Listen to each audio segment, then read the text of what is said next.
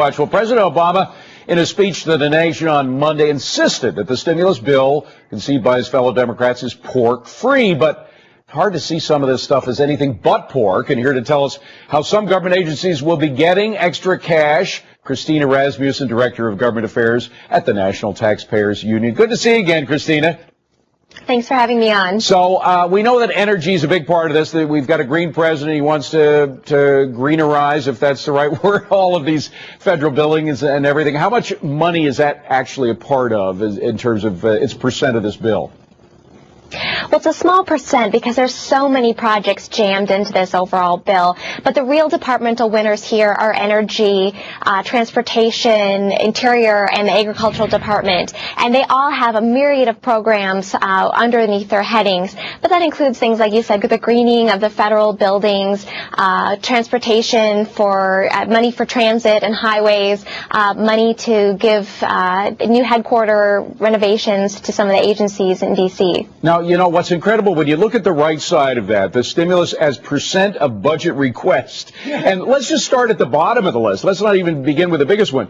Agriculture. For years, we were talking about how all these agricultural subsidies were bloated terribly. I mean, we love farmers that are struggling, but what is it? Something like 80% of all the farm subsidies go to the richest 10% of the farms. A lot of these corporate farms that are worth millions of dollars, they're getting too much as it is, but they're getting 61% more as a result of this bill. Think about it this way. Every year, taxpayers give federal departments an annual salary. This is what their normal budget. The stimulus is like giving them a massive bonus of anywhere from 1/2 to 1.5 times their annual salaries. Taxpayers are funding this. That's something we need to keep in mind as we talk about this.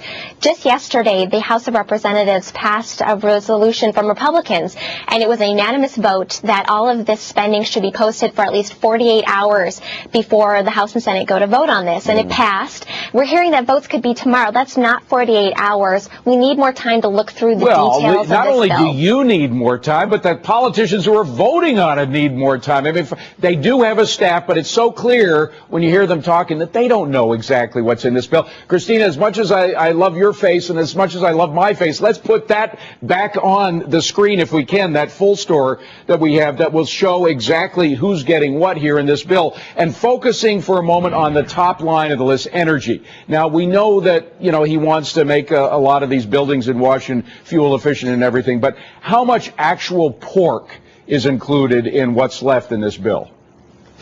There's so much in there. I'll give you another example underneath the energy heading. This includes the money that is supposed to go towards energy-efficient vehicles for federal bureaucrats. Well, within the $300 million that the Senate passed for that, there was a tax credit for neighborhood electronic vehicles, basically a fancy name for golf carts. So that's a perfect example of something that sounds nice, it sounds great, you know, energy-efficient vehicles, but when you look at what they're actually spending the money on, it's a joke.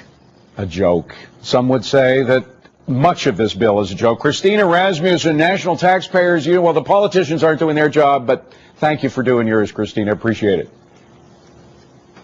it.